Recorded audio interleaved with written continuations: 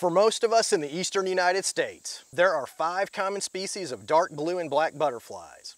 4 of those species are swallowtails, but 1 of them isn't.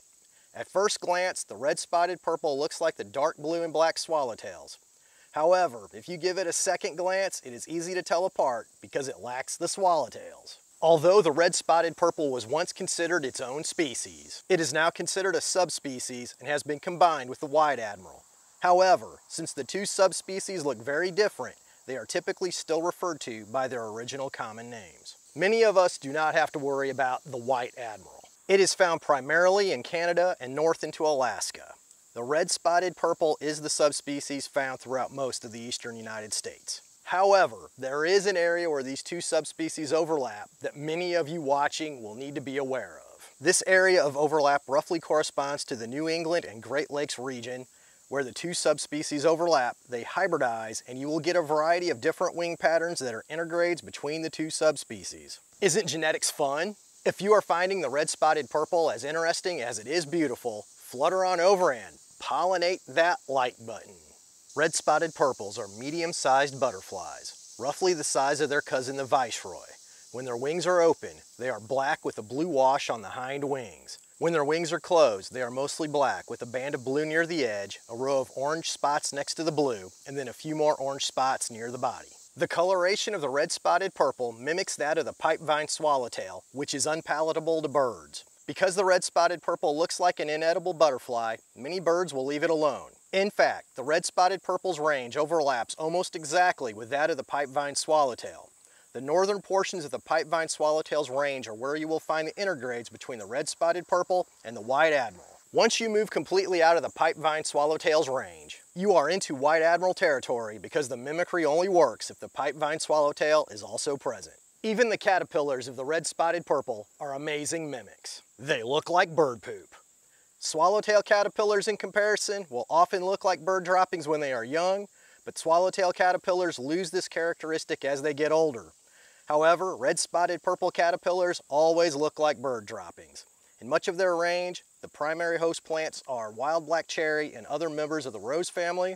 They are sometimes also found on willows, poplars, cottonwoods, aspens, and viburnums, and occasionally on a few other species as well. Many species of caterpillars hide on the underside of a leaf or roll a leaf up and hide inside of it when they want to rest.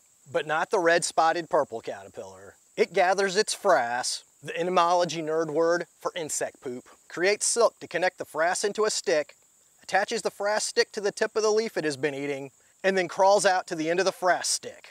Which I guess is a pretty good strategy. I mean, how many predators are going to crawl out on a poop stick to eat a pile of bird droppings? Each year, there are typically 2 generations of butterflies throughout the red-spotted purple's range. In the southern portion of their range, the late summer through early fall generation is often the largest. However, all the adult butterflies will die by the end of fall.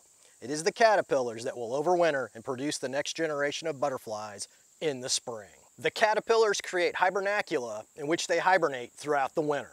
The hibernaculum consists of a leaf that the caterpillar rolls up and attaches to a twig of its host tree. This hibernaculum looks like any other curled up dead leaf hanging on the plant through winter. The caterpillar then crawls inside its leafy sleeping bag and hibernates until spring. When the tree begins putting out fresh, new leaves again, the caterpillar will emerge and continue feeding before forming a chrysalis. In keeping with the caterpillar's seeming fascination with poop and mimicry, even its chrysalis looks like a big pile of bird droppings hanging from a twig.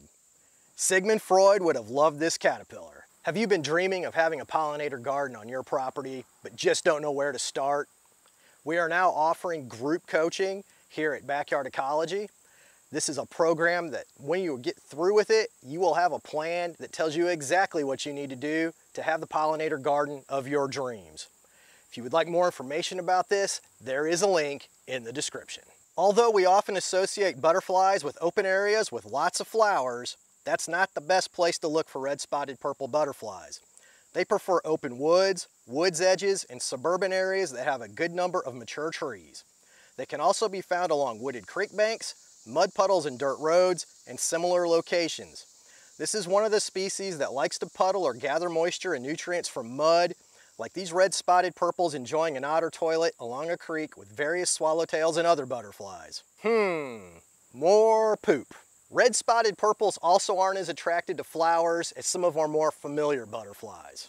They will drink nectar from flowers occasionally, but they prefer to get their nutrients from the sap of trees, overripe fruit, piles of dung, again with the poop, and decomposing animals.